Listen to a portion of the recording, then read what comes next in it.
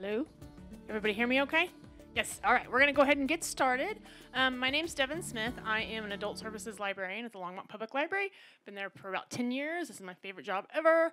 I love it. Thanks for coming tonight. I am excited to have Mr. Don Murray here with People and Pollinators to talk about pollinators and probably a little bit of people too.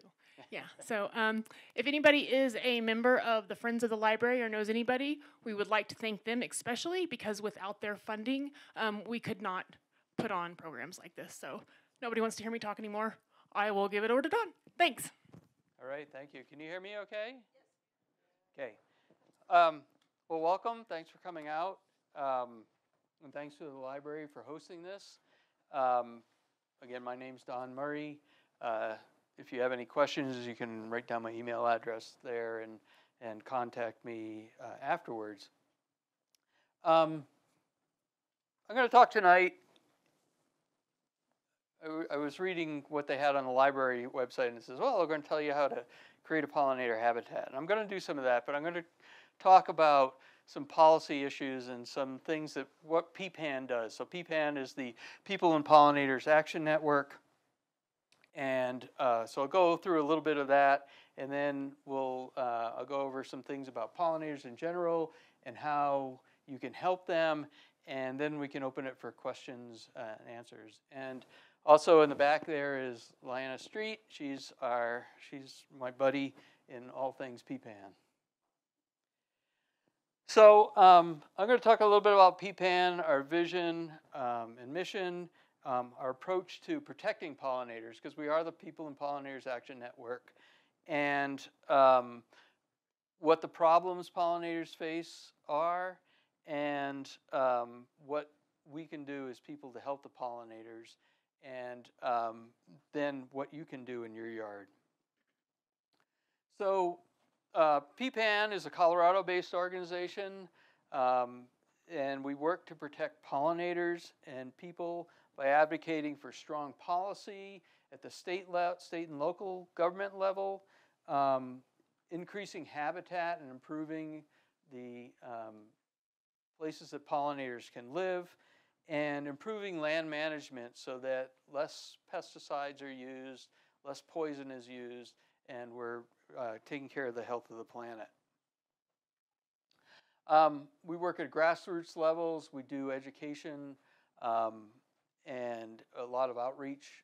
Lyanna and I are always somewhere tabling with events with all the handouts that we have, and you're welcome to pick those up.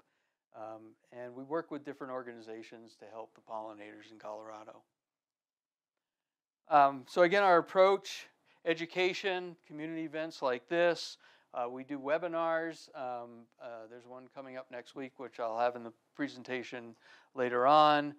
We have fundraisers, and we have an educational summit in the fall. There's a pollinator summit, a statewide thing. It's usually down at the Botanical Gardens.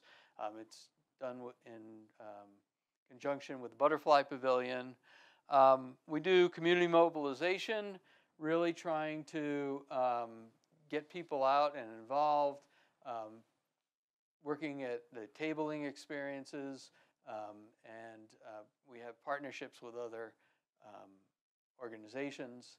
And then there's an arm of PPAN that does policy action. They do a lot of work with the legislature.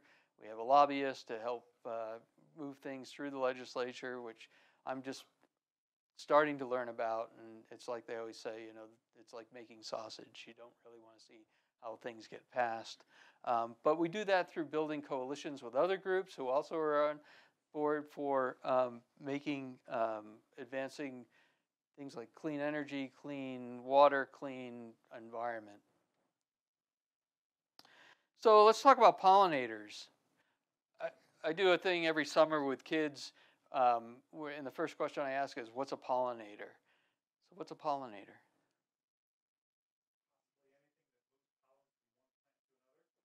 Great. And they do, and why do they do that? What does that do for the plants? Wind is a pollinator. What is the moving of pollen from one plant to another get you?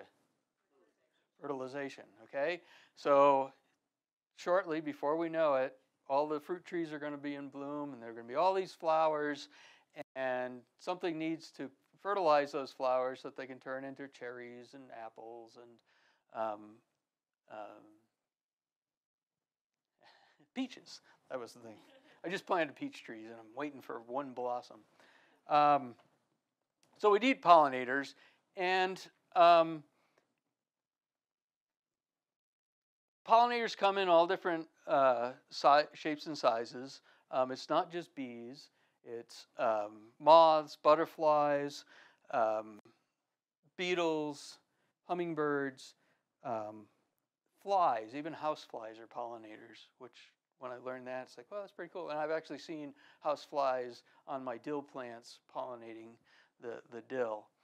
But they're critical to maintaining a healthy, thriving ecosystem. And go back. They account for about a third of our diet. So a third of the crops that we have in the United States are pollinated by or need pollination of some kind. And that's about $20 to $30 billion annually of agriculture that is dependent on pollinators.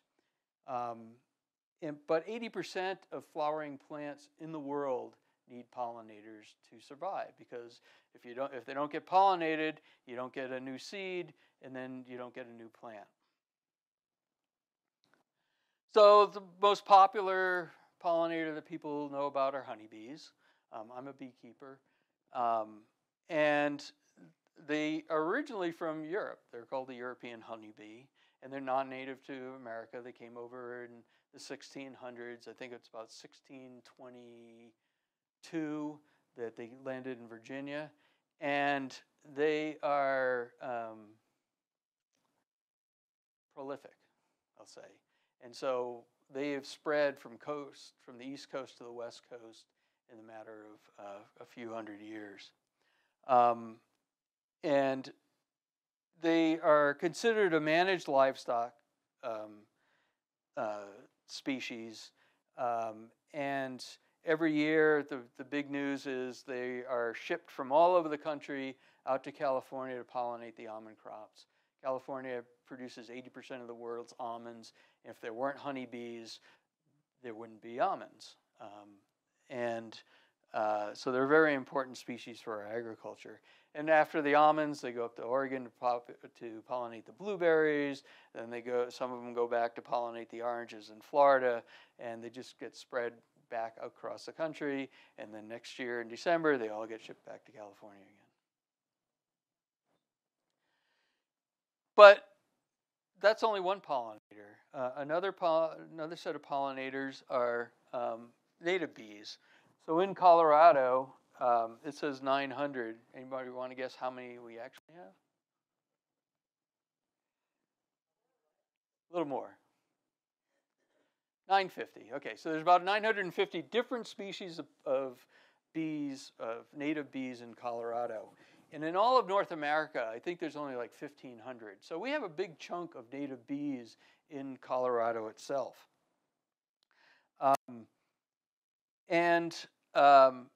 They come in all shapes and sizes. You'll see I have a bee block in the back. They come from, they nest in holes that are about, a half inch in diameter to something that's, like a 1/16 of an inch in diameter. They're bumblebees, squash bees, digger bees, leafcutter bees. They're all just these native bees. And the thing about the native bees is they've evolved with the plants in Colorado. So there are some plants in Colorado that can only be pollinated by a specific native bee, because the shape of the flower only allows that one bee to get in there. So you can't have a honeybee pollinating this little tiny hyssop plant. Okay? So they are very important for our native plants. And why do we need, what's good about native plants in Colorado? Well, they're used to our weather. Okay, so the lupins, they might get snowed on in May. They still come back. The yuccas, all these different flowering plants that we have in Colorado are adapted to our season. So if you want to grow something that you don't have to take care of that much, grow native plants because they do well in this climate. But they're in trouble. And both the honeybees, it's not just the honeybees, you've heard about colony collapse disorder and different things, and maybe the varroa mite, but it's also the native bees. And it's a multifaceted thing of why there are problems. Big problem is pesticides, and I'll talk about that in a bit. There are parasites like the varroa mite on the honeybee. There's diseases, deformed wing virus, and it spreads from species to species. So we're seeing in bumblebees some of the same parasites and the same diseases that we see in honeybees. Habitat loss, we build housings, and where do the houses go? They go in the fields that used to have wildflowers, and we used to be forage for the pollinators. And then climate change. As the climate changes, things, they have to adapt if they can. If not, they might move higher, but maybe the flowers won't move higher. So that's an issue for them too. And pollinator health is related to human health. Again, if the pollinators decline, we're going to lose some food sources. As you said, some things are wind pollinators, but most of the things that are wind pollinated are grasses. So we'd have popcorn, we'd have oatmeal, we'd have some rice, we'd have some wheat, but that's a pretty bland diet. We wouldn't have luscious peaches and oranges and watermelons and things like that. So in terms of pesticides, when I talk about pesticides, I'm talking about anything that kills what we consider a pest. Herbicides, insecticides, fungicides, rodenticides. And they became more in use after World War II.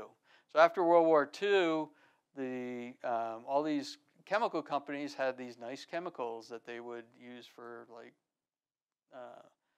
chemical warfare, that they did. And it's like, well, what are we going to do with these now? Oh, I know, we can use these on our lawns. We can use these to kill other insects. We can use these to kill all kinds of things. Well, that has just exploded. And, the older of us in the crowd remember DDT in the 60s, and that was sprayed all over. And then they go, oh, well, it's not good for the bald eagles. It's really not good for us either. But these pesticides are everywhere. It's used a lot in agriculture, but what happens is they're used to target a specific pest. Let's say the corn borer worm, right?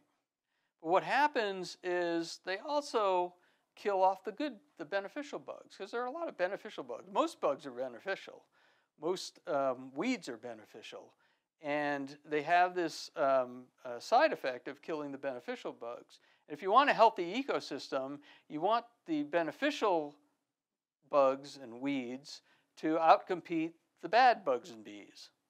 So, but overuse of pesticides, we end up killing everything. There's just an article today I saw. There are a bunch of organophosphates, I think they're called, that the FDA just put some restrictions on. And these have been used for years. One of them is diazinon. I remember my dad used to sprinkle like diazinon all over our property when I was a kid.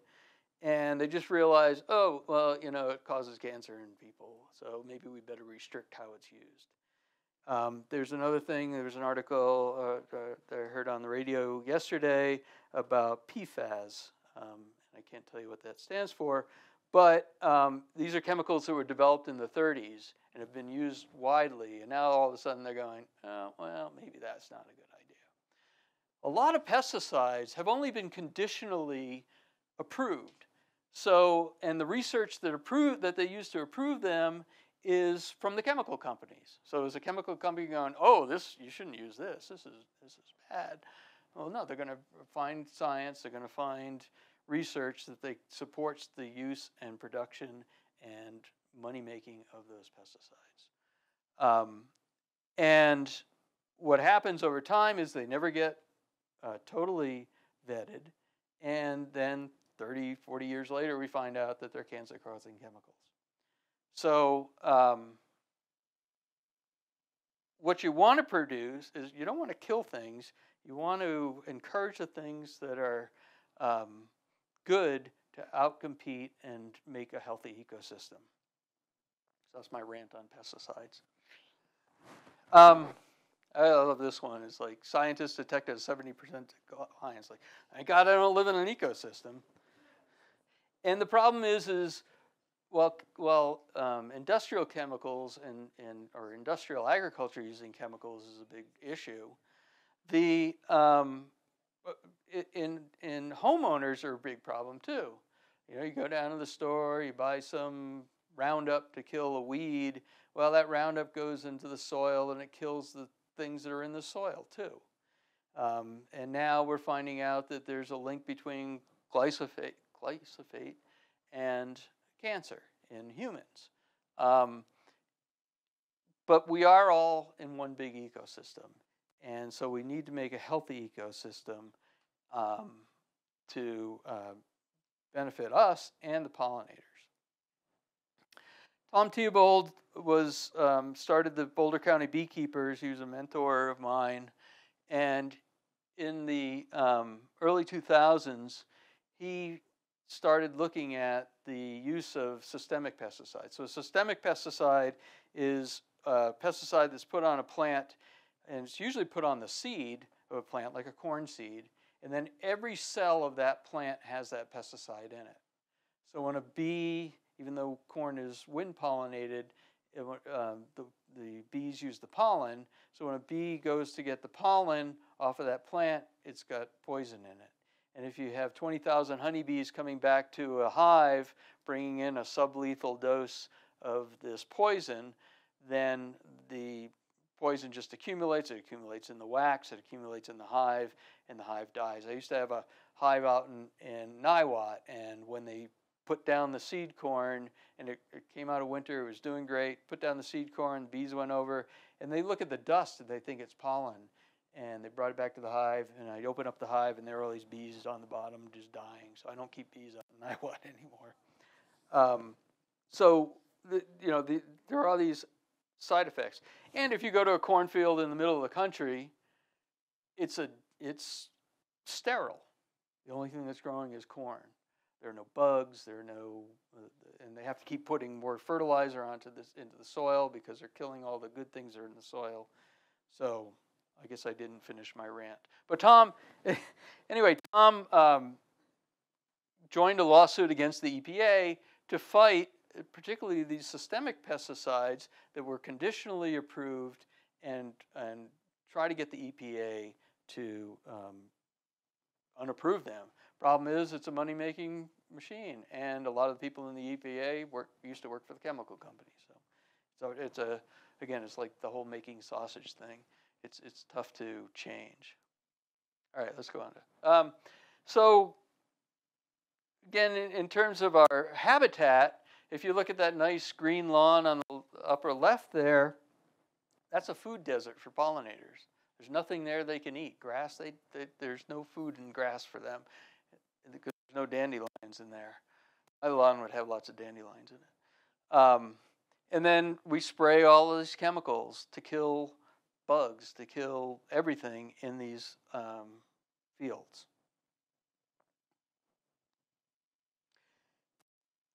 And even though I'm ranting on pesticides, which I believe is one of the biggest issues for pollinators, there are a lot of complex things. Again, we need to eat, and big ag is the biggest thing that keeps us with food.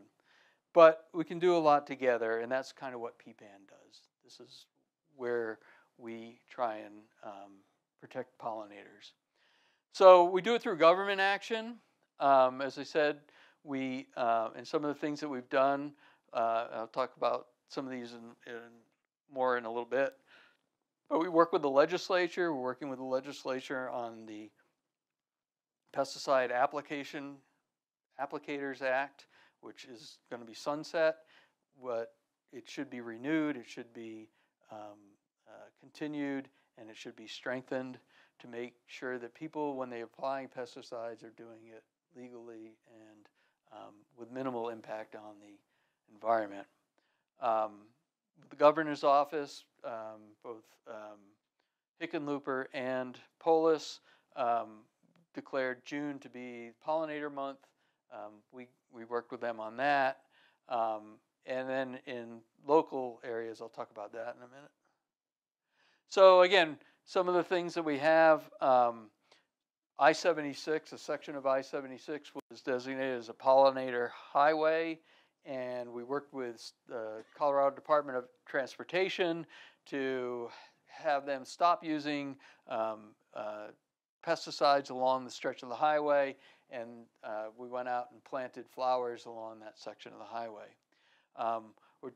CDOT is doing something along the diagonal. If you've driven up and down the diagonal the last couple of years, you've seen these like race tracks.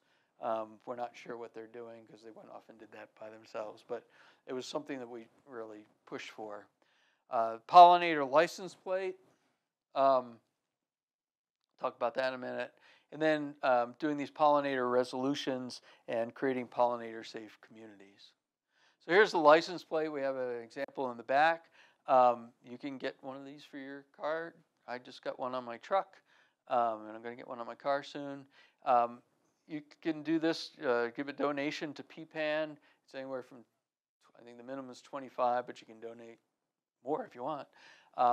And then you get a little number, and then you take that to DMV, and you can get this nice little pollinator plate. And then you have to pay for whatever the extra fee is for a specialized plate. And I actually got words on mine, so then it's you have to pay even more. But if you just get this, the $25 fee to PPAN is a one-time fee. You don't have to do that every year. Last year we got we tried to get a bunch of other stuff done, protecting schools from pesticides, things like that. But the pesticide industry is has a very powerful lobby. But one of the things that came out of this was the General Assembly approved a pollinator study, a native pollinator study, which just starting to get underway, just to document how many pollinators do we have, what's the health of these populations. And so this is an effort that's going on now. Again, with local action, I was just telling Devin that the last time I think I was in this room was we were pushing the city of Longmont to create a pollinator safe resolution to stop using systemic pesticides on the public lands. And we got that done in May of 2017. But in Boulder County, the city of Boulder, Boulder County, City of Lafayette, and Longmont have all created pollinator safe resolutions to protect pollinators. Again, through community organizing, we have these local PPAN chapters. Lyanne and I head up the Boulder County chapter. There's one in Denver. There's one in northern Colorado up in Fort Collins. And we're trying to expand across the state to get other groups to organize to help protect pollinators. We have webinars. I'll talk about some of that in the future. And we have native plant and seed swaps, and the annual pollinator summit I talked about. And let's see, we work with different partners. These are other groups that have similar goals, protecting the environment, protecting ecosystems. And for example, the last one, Audubon Rockies, Lyanne and I, for many years before the pandemic, would go to their events and talk about pollinators while they would talk about how you can make your yard safe for birds. So in the end, it comes down to, if we want to protect these pollinators, if we want to have these healthy ecosystems, they need safe and abundant forage. And a lot of the forage around has been taken over by housing developments, and we can put, and then those housing developments just put in turf grass, which doesn't help the pollinators, and but there are things you can do. So I'll go through this list on the side. I'll just point out that we have, this is the peapan Colorado pollinator habitat. We have some of those signs. They're suggested donation $10, but you can donate more if you want to get your own little sign. I've got one in my front yard. So the first things you can do is plant native habitat. So I talked about having native plants and why native plants are good. They're not only good for the pollinators, but they're easier to care for than exotic plants or plants that aren't native. We have a handout in the back for low water native plants for pollinators. Peapan is actually developing a new list that'll be up on our website at some point soon. But this one from CSU and other groups has a really nice thing. You want to plant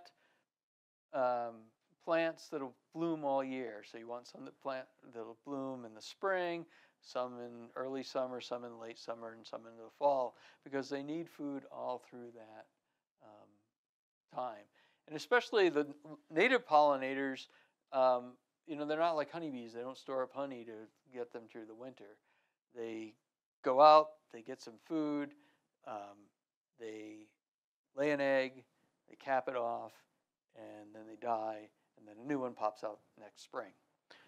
But they need forage, they need food at the appropriate time when they're out foraging. Last year also, the Colorado legislature passed a law for turf replacement, providing grants for turf replacement. I don't know if you can see it there. I don't know. Where's Devin? She's not here. I don't know if these slides, but you can send me an email if you want that, or just Google. I just Googled turf replacement program Colorado, and you can get to this page. But starting this year, there are ways that you can remove your turf grass. The thing about turf grass is if you don't take really good care of it, it gets weeds, and then people apply pesticides to it. But it also sucks up a lot of water. I'm tired of having high water bills.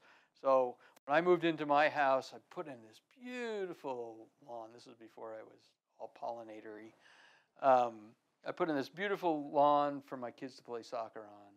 And now my kids are 25 and 31, and it's just a water sink. So I've cut a big chunk out of it. And my neighbor said to me, he's an old guy, and he said, "You paid all that money to put that lawn in. Why are you ripping it up?" I said, "Because it's costing me a lot of money now." So you can get rid of some of your turf. There are these turf replacement programs. Longmont doesn't have anything yet, but we're working with local governments to help support grants so that they can pay people to remove their lawns.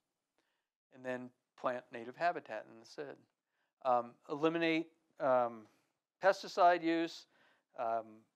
My story of how I got into this was that I was standing under my neighbor's crabapple tree. It was in full bloom. It's a beautiful tree. And we were standing there, this was about 2006, and you couldn't hear a bee buzzing. All these beautiful flowers, and this is about the time the colony collapse was happening, or was making news, and I thought, well, I got to do something. So the first thing I did is stopped using pesticides in my lawn,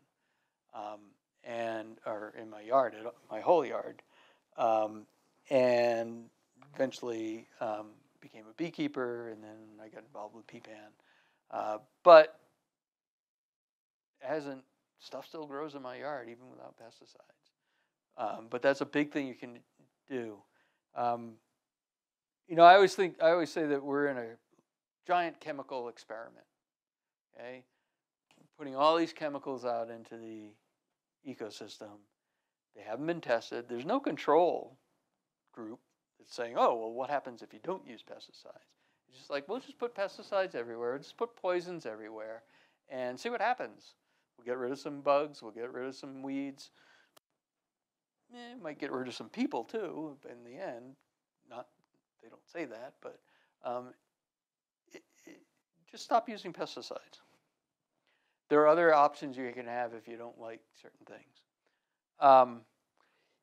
The money you donate to PPAN for the pollinator license plate, we're putting into a fund, and that's this Protect Our Pollinators Habitat Fund, and we just started that this year, and applications are due April 7th. I don't know all the details of that. They're on the website, but it's a way that you can get money to create a pollinator habitat, particularly at schools, churches, whatever, if you want to transform the landscape and make it safe, make a nice pollinator habitat. That's a way you can get some money to help you do that. Just some tips on creating pollinator habitat.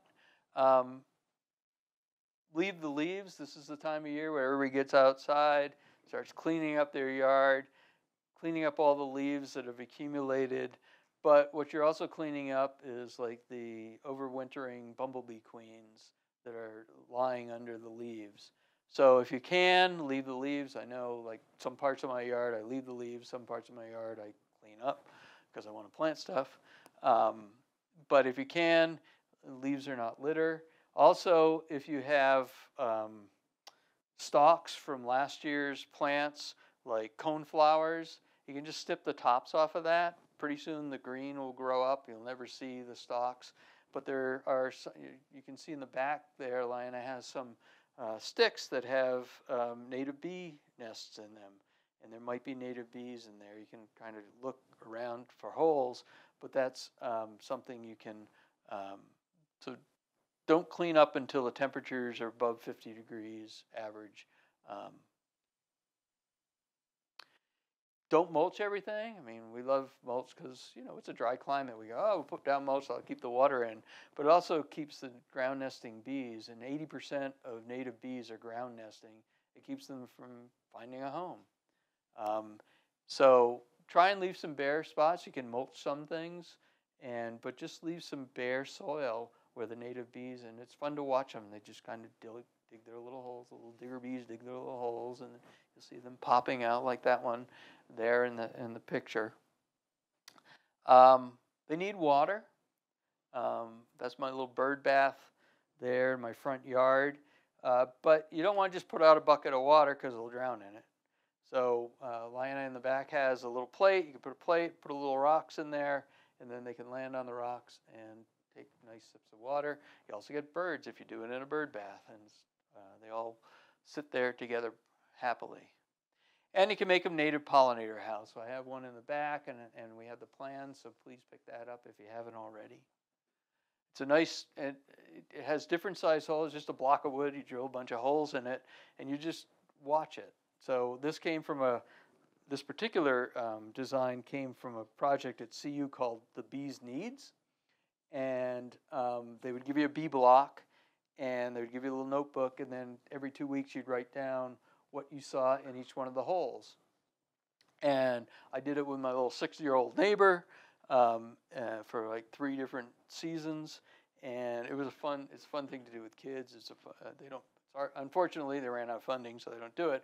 But if you just Google The Bee's Needs, they have a nice website where you can see the different plugs that go into each of the holes, and some of the research that they've done out of there. There used to be one out at Rogers Grove on one of the posts.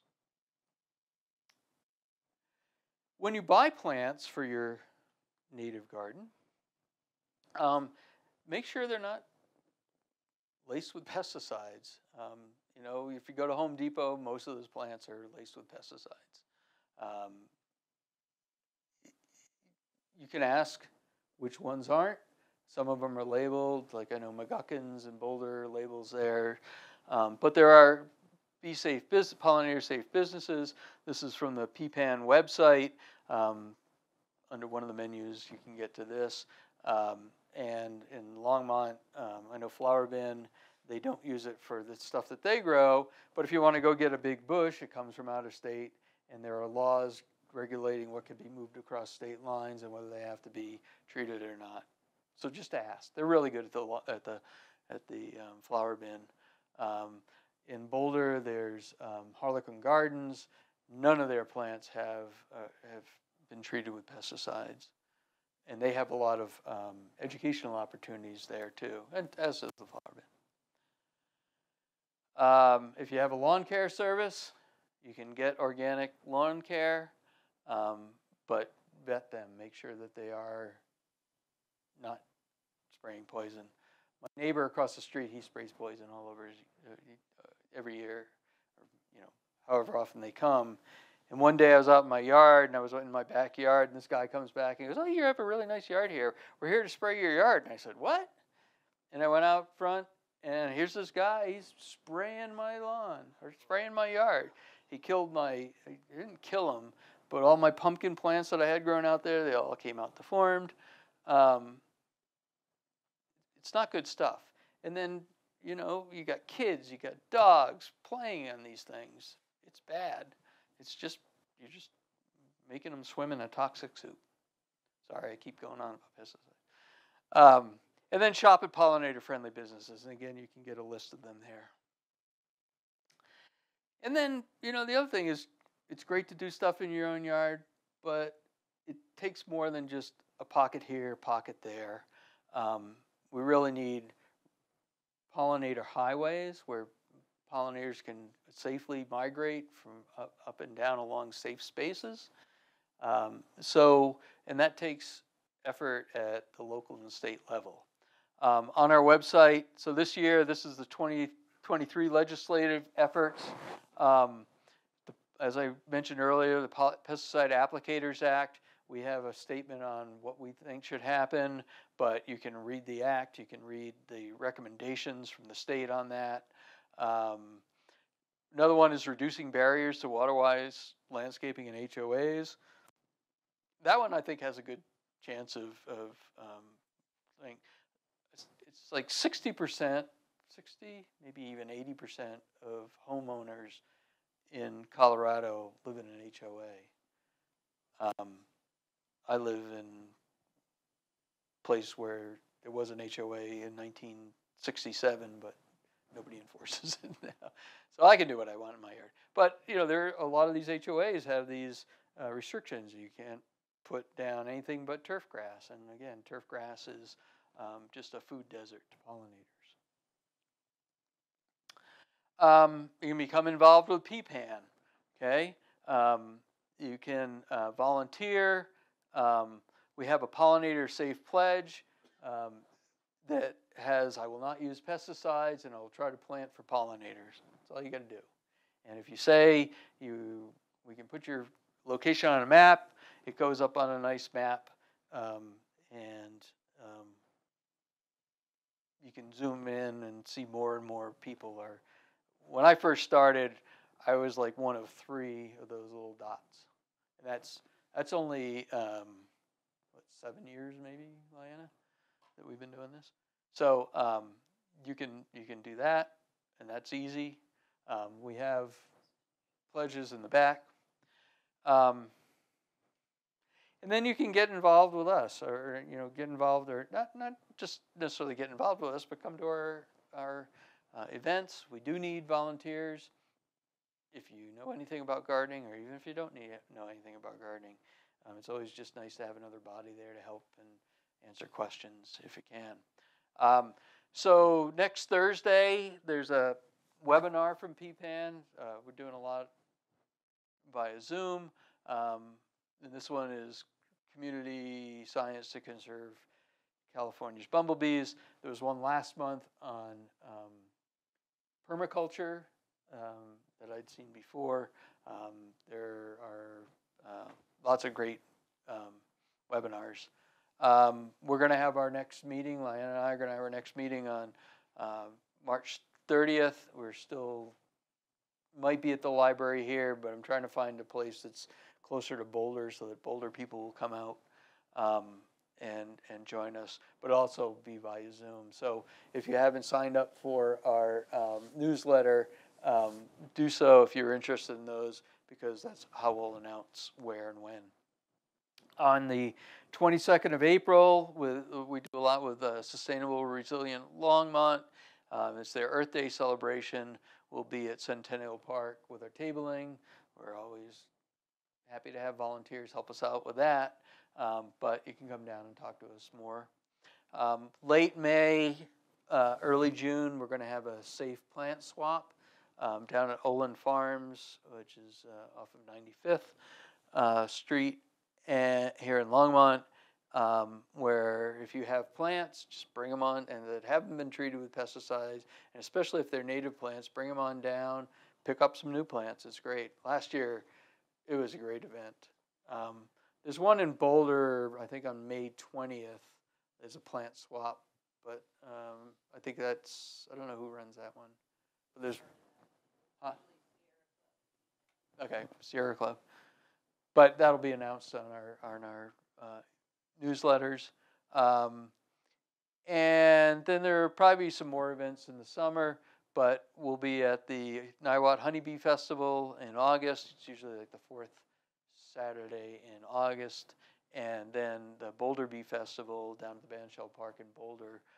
We're always there. That's a fun event for kids. They have, who's it, Paige and Jeff and Paige are there singing songs for the kids.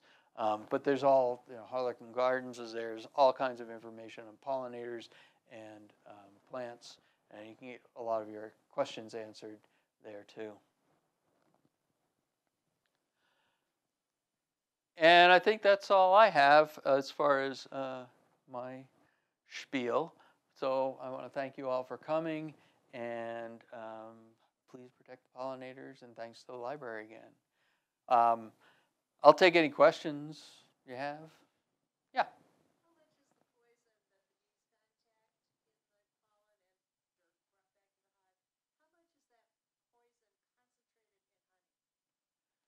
It is. There's no honey that does not have poison in it. Whether it's enough to affect humans or not, that the research is out on that. But yeah, all honey has poison in it. Now, there's also some beekeepers use chemicals in their hive to fight, particularly the varroa mite, and that'll be in your honey too. But I don't. Yeah. Oh, I yelled at him. No. Yeah. He's in my compost pile. That's legal now in Colorado. He had just started spraying because his friend was in the back, his colleague was in the back, and I came running out. But he was just spraying the bindweed along the edge of my lawn. So most of he got the bindweed, but he got my pumpkin plants when they were about this high, which, yeah. He went across the street. He said, "Well, this is the order for your house." And I go, "No, this is 8, or this is 5, or whatever." My neighbors across the street's yard. So he went over there and just sprayed his yard. I've tried to talk my neighbor out of using pesticides, but some people just, in the 60s, I don't know if anybody, that used to have clover in your lawn. At least we did back east. And then they decided, no, everybody wanted a fairway with no clover. And so people like Scott's and whatever other companies, they found a market for their stuff, and they just convinced everybody that was what everybody needed. It was a nice green lawn with no weeds and dandelions. And now you got to do 4 treatments a year, right? Everybody's got the 4-step method for fertilizing your lawn, and it's like, I used to fertilize my lawn with Richmond, I think it is, Richlawn, and because it was organic, it was like pig waste or something like that. And I've been trying to grow clover in my lawn and spread it out. And then I was at the Colorado Native Plant Society meeting a few years ago, and I was talking to a woman who does organic lawn care. And she said, well, maybe you're putting too much iron on your lawn, and that's why the clover doesn't go. So I stopped using that, and now I got clover. So it's amazing what you learn. And that's the other thing, is take advantage of events like this, or the Native Plant Society has a meeting in February every year to get you all jazzed up for gardening. Rockies Audubon has a bunch of online seminars. All these different groups have seminars that can teach you a lot more about, if you have a particular thing you want to do in your yard, or, if you're on Facebook, join the Native Plant Society thing. It's a great list. It's kind of overwhelming sometimes. I feel inadequate with trying to do stuff in my yard. But I'm going to transform a lot of my yard into native habitat this year. Yeah.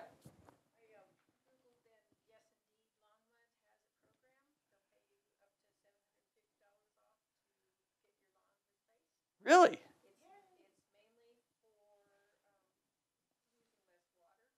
Yeah. Cool. I can get rid of my front lawn. Yeah, Deb. Oh yeah, I meant.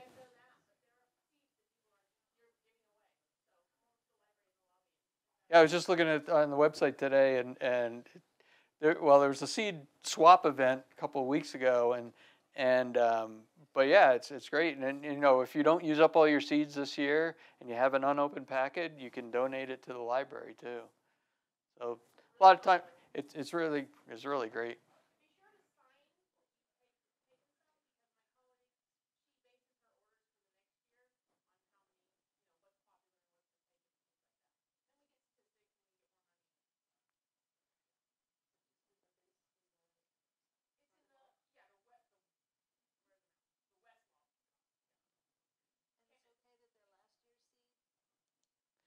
Yeah,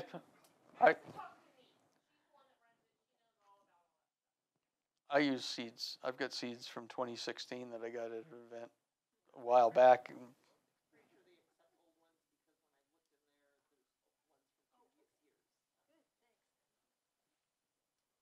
Yeah. Did I hear you say that the pesticides companies, they don't have to go through government regulations? No, they do have to go through government regulations, but if they have a pesticide, well, no, that they don't have to go through whether it's toxic to animals. No, they do have to do a study. They have to fill it out, but they can use whatever science they have.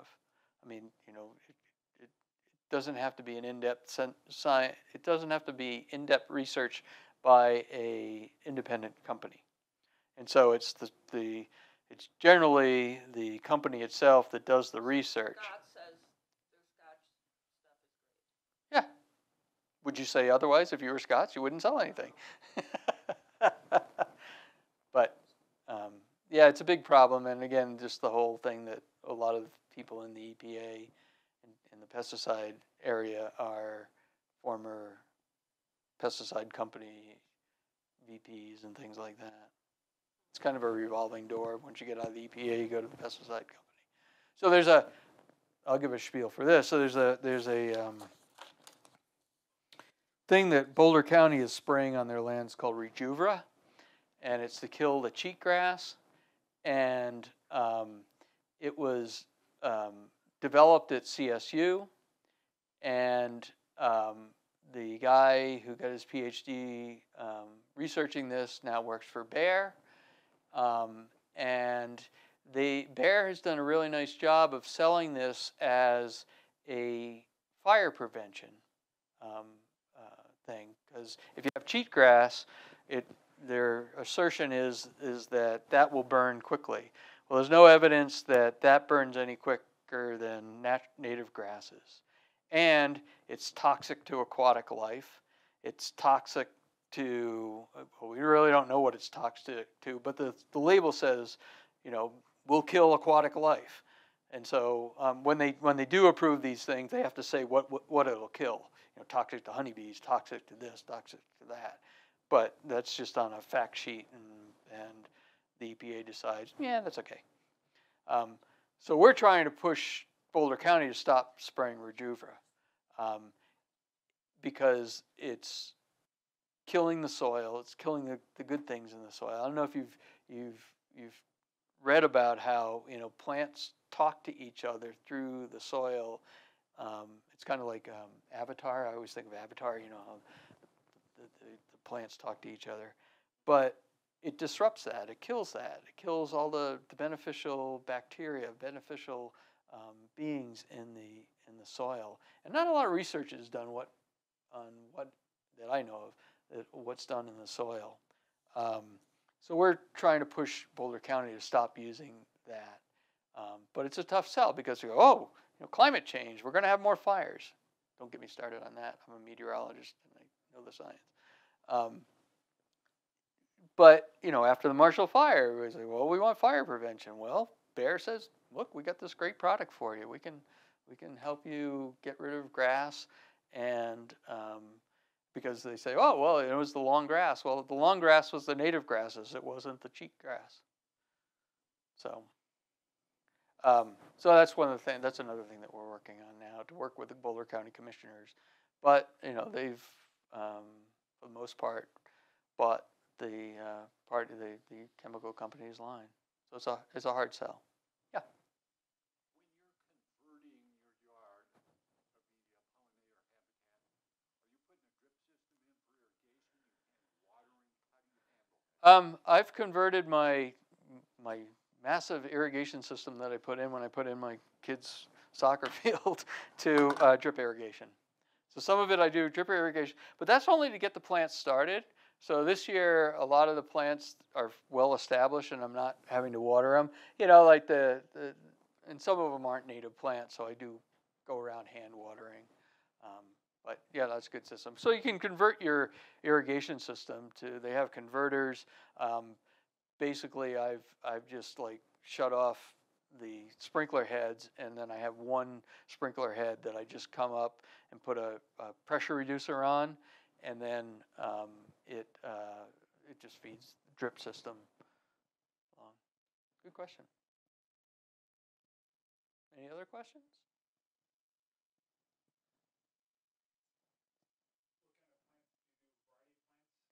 I do a variety of plants.